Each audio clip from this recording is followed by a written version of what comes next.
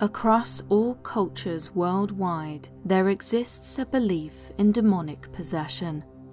Demonic possession stems from the idea that our consciousness can be subverted by manipulative and fundamentally evil entities.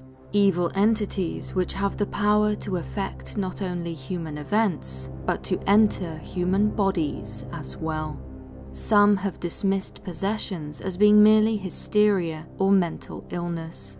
Yet there are those who believe in the power of evil, and that the human mind can indeed play host to malevolent supernatural forces.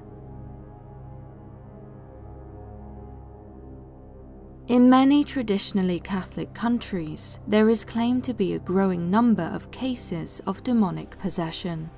Across Italy in 2018, it is claimed that the number of demonic possession cases tripled to around 500,000 in a year.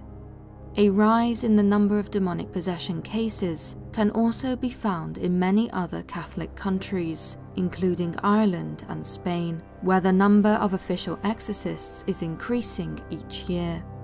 According to the Vatican-sponsored International Association of Exorcists, the increase in the number of possession cases is so severe that it is posing a pastoral emergency. There are simply not enough exorcists to meet the demand for exorcisms. It was on the 5th of June in 2016 that Metro News reported on one such alleged case of demonic interference. The video which accompanied the story shows a woman in the back of an ambulance. It is believed to have been recorded in Spain. Pamela. Desperta. In the video, the woman, believed to be named Carmela, can be seen lurching wildly, baring her teeth, and speaking in a seemingly inhuman tone of voice. The voice claims not to be Carmela, but some other entity who has taken control of her body. At the beginning of the video, this voice rather hauntingly says, "She is dying and is going to rot in hell. She no longer exists on this earth. My father, Satan, is coming for her." ¿Quién? Ella se va a pudrir en el infierno. ¿Por qué? Ella ya no existe en esta tierra. Existe. España andaluz. Mi padre Satanás vendrá por ella. Terrifyingly, what is claimed to be a demonic entity inside the lady proceeds to suggest that it wants the baby that she is pregnant with. Él es mío. Él es para mí. He is mine, the voice states in Spanish. He is for me. When questioned whether it could be another baby, the sinister voice vehemently replies, no. Whoever or whatever was speaking was absolutely committed to having her baby. After this, the video cuts off mid-speech. Unfortunately, the fate of Carmela was not reported on, and as such remains obscure. The video can be said to be an illustration of many of the symptoms associated with supposed demonic possession: abnormal bodily movements, a deep, gruff voice, outward signs of aggression and hostility. There are not, however, enough facts to ascertain any definitive conclusion to the case. Undoubtedly, there are other explanations which might help to explain what is happening in this video.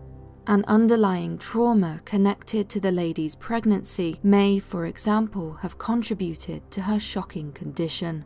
Her demonic possession could instead be her subconscious mind using the prevailing Catholic culture in a way that could help her justify getting rid of her child.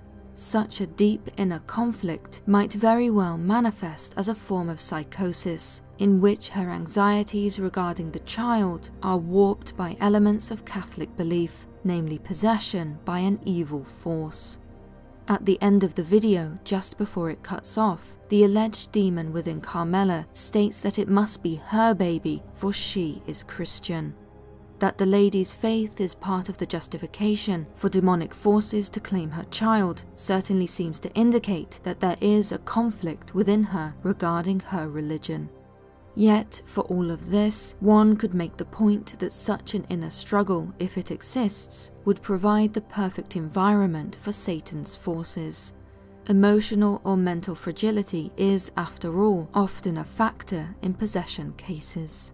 Whatever the truth of the matter, Carmela is not alone. There are perhaps millions of people who have experienced a struggle similar to the one captured in this video.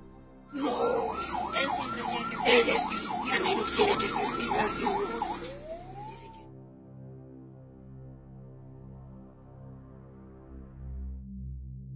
In 2013, a disturbing video emerged from one of Nigeria's largest Christian television networks, Emmanuel TV. It featured a man named Eni Eboka. In it, he is claimed to have been demonically possessed. It was during an exorcism captured on camera that he was allegedly purged of his demons. Hey! Go back, go back, go back, go back, go back, go back, go back!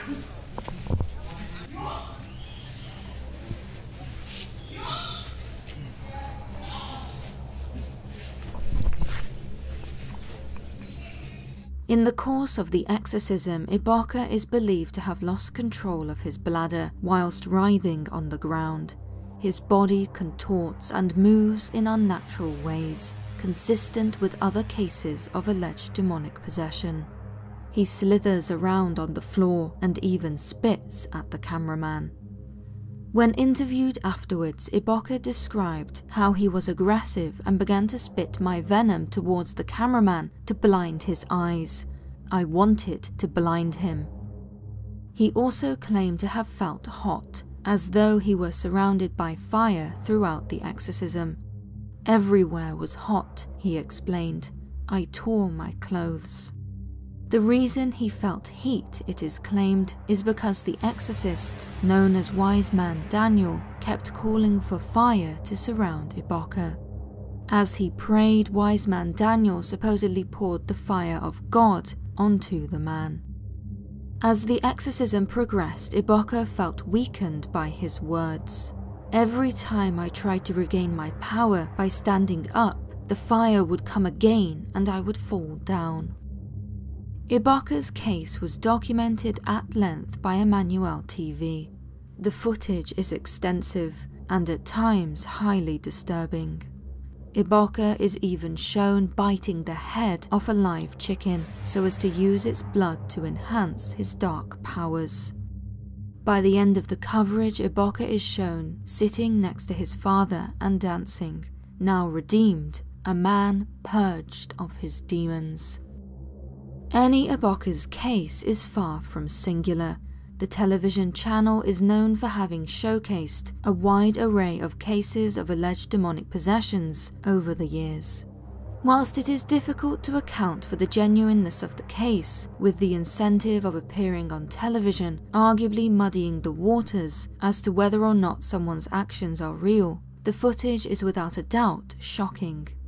However, that speculative remark aside, Eni Eboka's possessed state does appear similar to others that have been recorded around the world. It is this similarity which makes this case intriguing and ultimately inexplicable.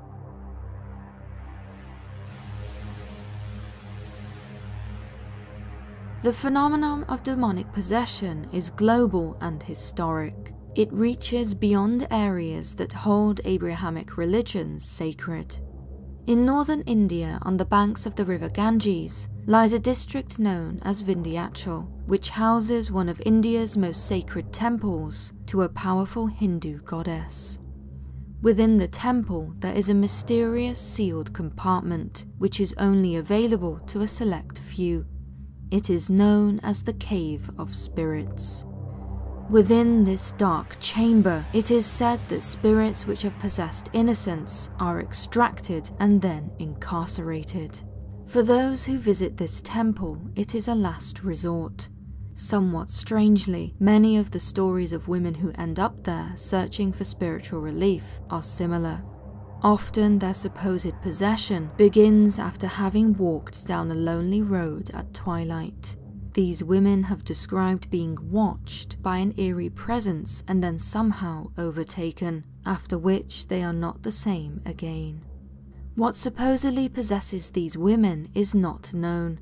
Belief is divided, with some stating that gods of the earth and air are responsible, with others believing it is the doing of malevolent spirits of the dead. In the following video, an exorcist called QUILL attempts to exorcise 2 young women and free them from their possessing spirits.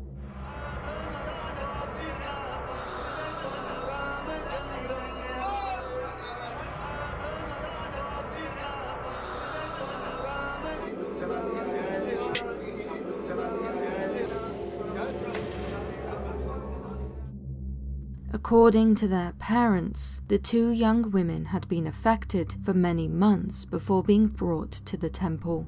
One particular incident is described, during which one of the women's eyes are said to have turned blood red as she started talking nonsense.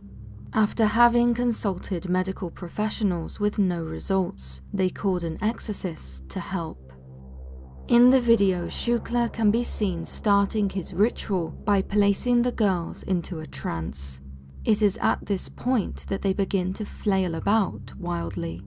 According to the exorcist, when the spirit comes forth, the girls lose all control over their bodies. It is when she starts acting in this uncontrolled, frenzied manner that he knows she has been possessed. Their possession having been confirmed, the exorcist then proceeds to urge the spirit within the young women to speak.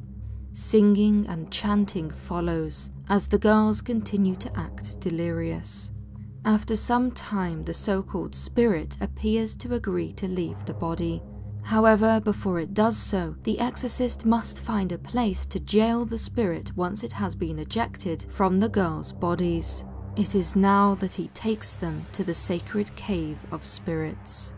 Once inside the cave, the girls' bodies start to lurch in a mad rage, until, finally, the spirits are exorcised. The ritual is over.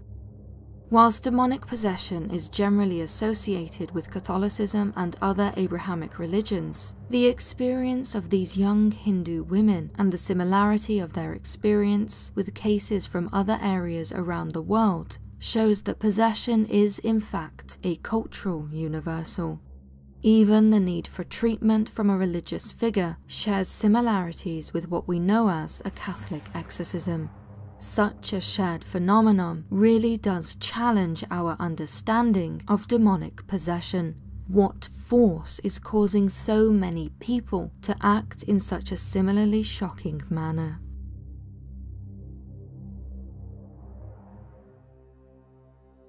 In 2013, a young Mexican woman called Diana suffered from a strange affliction. She described instances when she was asleep, but felt that she could not breathe or move.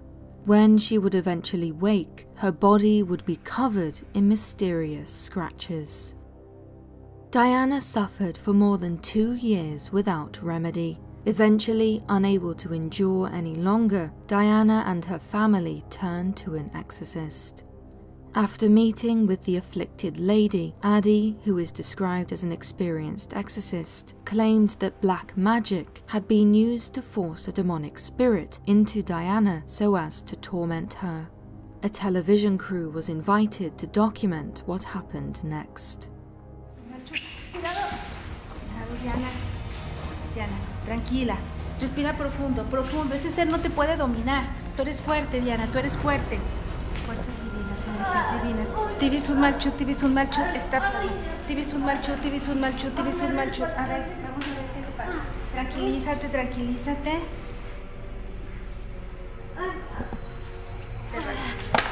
Tranquila, te rasguñó. Ese ser maligno te rasguña.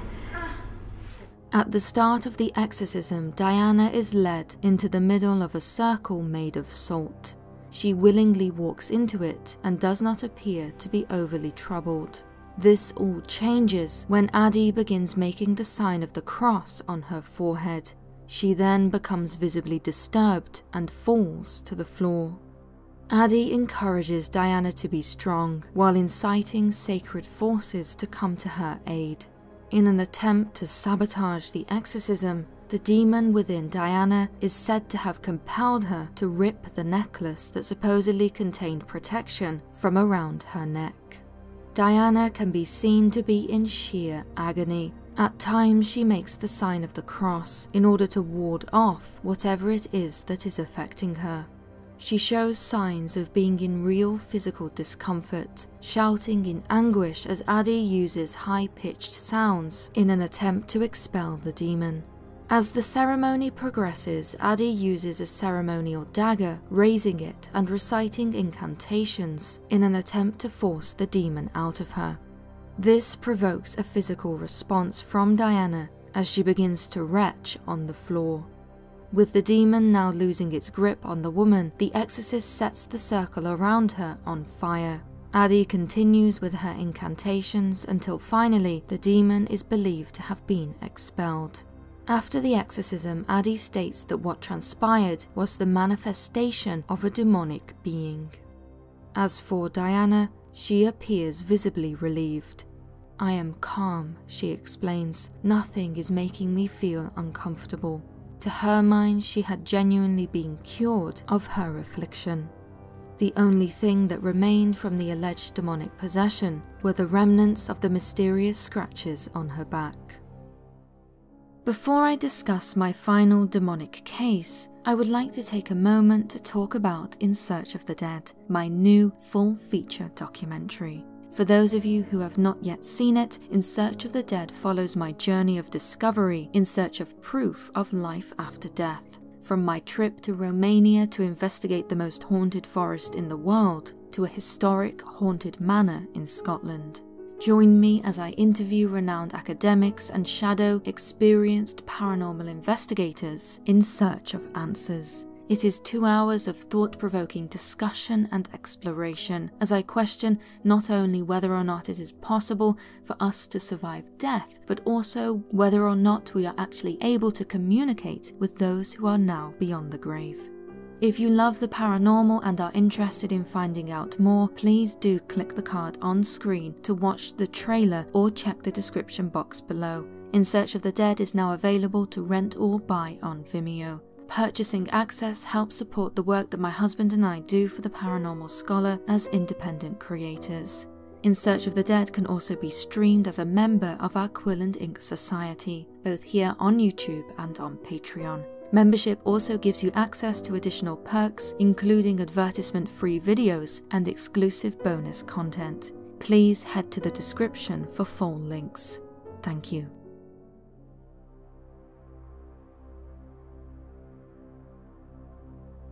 The demand for exorcists is rising exponentially. One of the countries that has seen the greatest increase in demand is the United States of America. According to Reverend Vincent Lampert of the Archdiocese of Indianapolis, when he was first appointed as an exorcist in 2005, he knew of only a dozen exorcists in the United States. This figure has since increased dramatically. Speaking in 2019, Reverend Lampert stated that there are at least 175 and more each year. There is no official data on the number of exorcisms performed every year. Neither is there a public record of precise numbers of exorcists. A few have spoken out publicly, but most prefer to remain anonymous to avoid being targeted. The church itself encourages its parishioners to seek medical or mental health assistance and reserves exorcism as a last resort. When all other options have been exhausted and thoroughly dismissed, then the church will help, with an exorcist being called to perform an ancient ritual. The fact that there has been such a dramatic increase in the need for this last resort treatment in recent times either indicates a scathing condemnation of medical professionals' abilities or a growing spiritual crisis. The story of Becky Parker, documented by Ethereal Productions and reported on by ABC News in 2011, is a remarkable case of alleged demonic possession. Parker claimed to have been possessed by as many as 8 demons over several years. I know what they look like. I know how big they are. I know where they are in my body. It is believed that Parker was especially susceptible to demonic possession, as she had experienced many trials and tribulations in her life, including abuse and decades of substance addiction, which left her emotionally and mentally vulnerable. Barbara Ganji, a documentary producer, first met Parker when she had employed her and others to do some landscaping work. Whilst working at her property, Parker had asked permission to use her bathroom. After she came out of the bathroom, Ganji claims to have witnessed a terrible transformation. Supposedly, Parker's eyes went dark, her face distorted, and she started snarling at Ganji. Rather disturbingly, she is said to have turned to Ganji and said, "You don't know what you are messing with. We hate you." After that, Parker fell to the floor and began writhing and screaming. Ganji was absolutely shocked to see her in such a state. In her mind, her condition could only have been caused by demonic possession. Thus, she contacted a local Catholic priest to come and administer the prayer of deliverance. Ganji filmed what happened next. Speak, I command you, in the name of Jesus. Oh, no! Leave. No! Protect her. No! Leave now, I command. Oh, don't let her go. Stop